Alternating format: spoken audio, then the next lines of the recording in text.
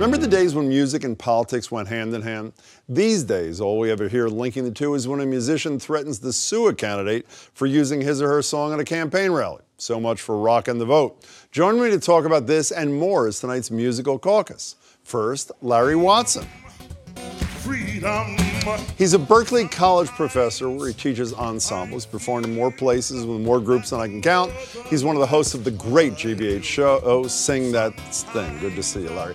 Danielle Moralia. She's a blues artist and Emerson College grad who's been nominated as Singer-Songwriter of the Year by Boston Music Awards. Congratulations, good to see you. And my guy, Tom Rush. Now you see me come and throw your man outdoors. Rolling Stone magazine has credited Tom with ushering in the era of the singer-songwriter, and here they are, live and in person. Good to see all three of you. So in that little clip in the background, I was actually there, I don't know if it was that night, Club 47's in the background, it's now Club Passim, you, Dylan, Joan Baez, Joni Mitchell. Are there places like that for young Tom Rushes to be playing today in this kind of part of the world? I would say the Club Passim, although it's not genetically related to the Club 47 closed, the place was vacant for a year. Bob and Ray Ann Donlan came in, opened Passim, but they're doing the same kind of music. If I was that age now, I'd be, going to the open mics. But weren't there many more places when you were a kid than there are now? There were dozens, yeah.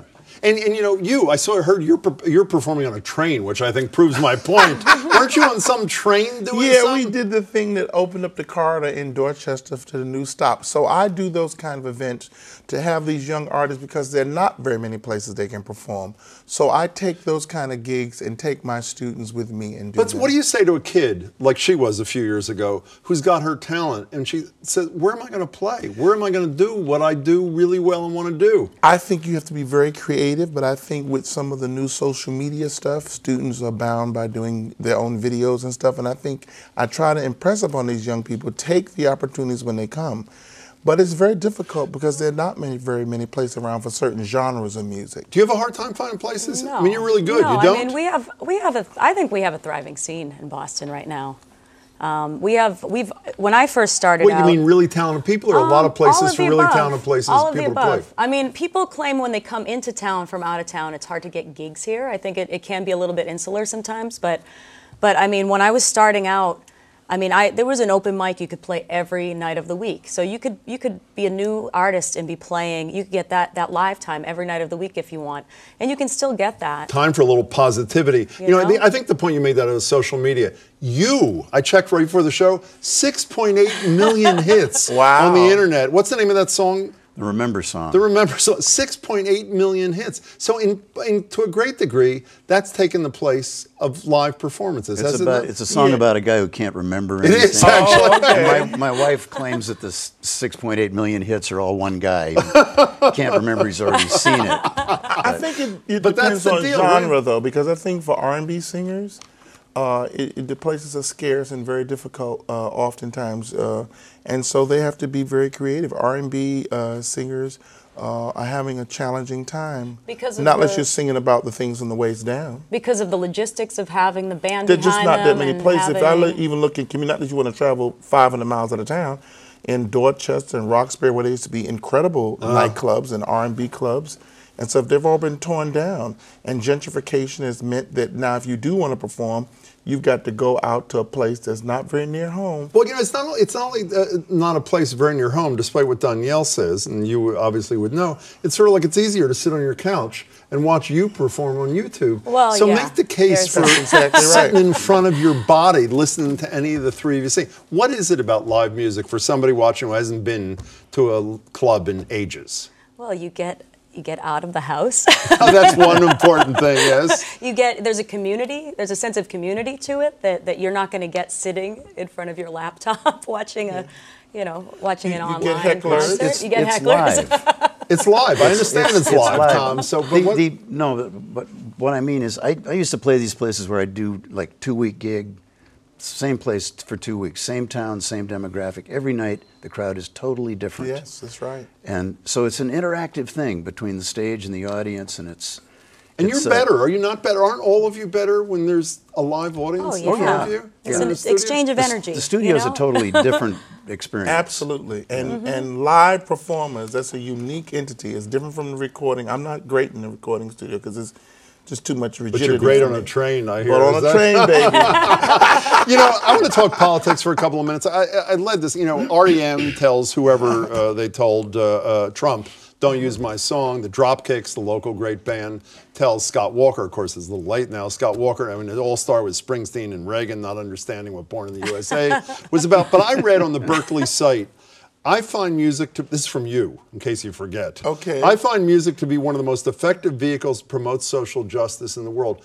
Are you in a time warp? What am I missing? I said that a long time ago. Oh, you did say But I still do believe that. I'm committed to that in my life. But now it is such a sad time. It's very disillusioning because music has now been used in a very opposite way it was used. When I met Barry Gordy, and I said, you saved my life, and he cried. Founder of because Motown, it was the three people Barry who don't Gordy, know. yeah, the three people don't, because I could have done drugs in Bed-Stuy, I could have been in the gang, but Motown had me to exchange music. I learned my craft came about that way. That's not the case. So I still believe that. I have to believe that. You grew up in the era and with people, all the names we know, when music was politics. What happened? I can't answer that. And it's one of the questions today is where are the protest singers? There's so much going on. Why don't you ask her? Where are the protest singers? Where are the protest singers? They're not being put out. That's not what's popular now. So that's the problem. Would you think about doing a song about politics? Oh, I have plenty of songs about politics. Like what? I think you have to do it in a way that's not preachy, and that's the hard part. You have I to don't mind tell. preaching. Well, no, I think people will shut down if you're telling them what to do. But if you tell them a story, fired up. I feel like you need to tell them a story that makes them think what you want them to think, rather than telling them what. So what you're to think, talking about a little bit of indirection, Yeah. Danielle. Well, there are a lot of rappers. Kanye West, obviously, and a lot of people. You get past the misogyny from here and there, but there's a lot of politics. That's the one genre where it's still happening. But the difference, not really. What the difference is when you offer a black kid from the inner city $1 million to say his mother is a bee, then in many instances that's what they're going to do. We've got to bring that back. We've got to give students a platform. But what happened is music moved from people like you and Barry Gordy and musicians to MBAs. And so now I just did some research that shows that 4 white males basically have controlled 80% of this new music industry where people are being misogynistic and racist and deplorable. And young students I work with today who want to do that, and I'm encouraging them to do that, they're still looking at, well, Professor Watson, Larry, where are we going to do it? I think you have to be committed to it because it's connected to your very future and the very lives of your community. You ever been in the same sentence as Barry Gordy before this, or no? No. I didn't think so. I had a feeling it was. And I'm honored. So when I came to see you a couple of months, you had a great young kid. What's the name of the kid who was playing with you? Matt Nakoa. Fabulous, by the way. Yeah. So what do you say? He'll be with me at the Cabot. Great. We're going to talk about that in a second. What do you say to the young kids, to his students? What do you say who have talent, who are ready to go, who are a little depressed because there are not as many venues, despite what Danielle says a minute ago? What advice do you give that kid? Matt Nakoa, by the way, was at Berkeley. Was he really? Great. Yeah. I tell kids to play in front of a live audience every chance they get because that's really where you learn. Open mic, whatever. What works, Experience. whatever. Open mic, street singing in the park, whatever. And a live audience will tell you more in 5 minutes than you can learn, sitting in your garage for 5 months. Absolutely. So what do you say to that Emerson kid who followed you, who admires your work and says, I want to be her? What do you say to them? Exactly what Tom just said. There's nothing like live performing to get it's nothing like experience. How about you? I tell them to That's stand key. for something or you'll settle for anything. Go and do it. Don't forget to church. Don't forget other places where there's an audience. Create your own audiences and listen to people like us. And when I ask you to do a gig, do it and let the money be secondary because the money will come. That's great. 3 really talented people. Larry Watson, Good to see you again. Danielle Moralia, Thank and you. Tom Rush. Now, if you want more from these people, Tom has a show at the Cabot, as he said, in Beverly. That's tomorrow night, correct? Tomorrow night. He does.